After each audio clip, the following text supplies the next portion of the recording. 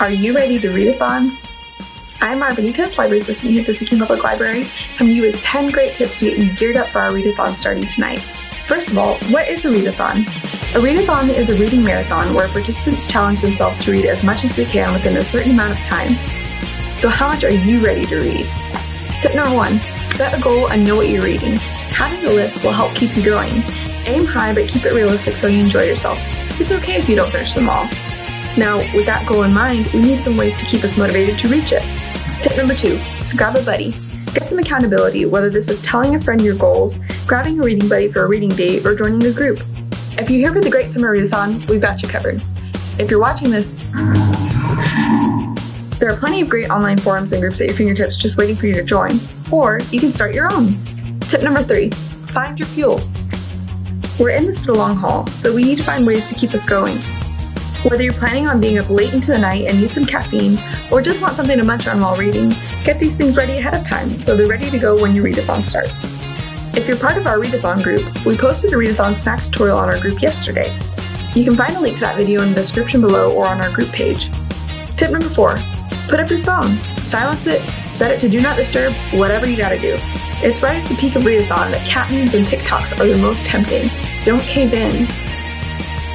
Tip number 5, get comfy and set up a cozy reading spot complete with everything you need to make your reading experience better. Whether that's cozy pajamas, a cozy blanket and some pillows, your favorite chair. Also, change it up. Nobody likes a stiff back from being hunched over their book too long. Tip number 6 goes hand in hand with number 5. Don't get too cozy, especially if it's an all-nighter. Getting comfy in bed with your stack of books is a surefire way to doze off and cut your reading session short. Tip number 7.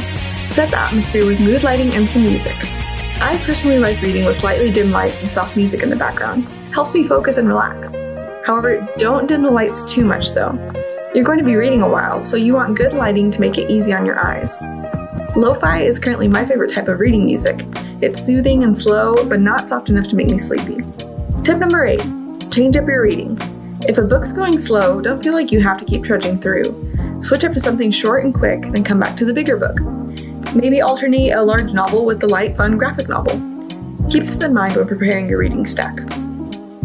Tip number 9, take a break. Get up and walk around every now and then. It's okay to pause for a bit and spend some time with your friends and loved ones. Your books will always be waiting. If your eyes are tired, you can give them a break by listening to an audiobook. If you're a member with our library, you have free access to hundreds of audiobooks through the Cloud Library and Overdrive app.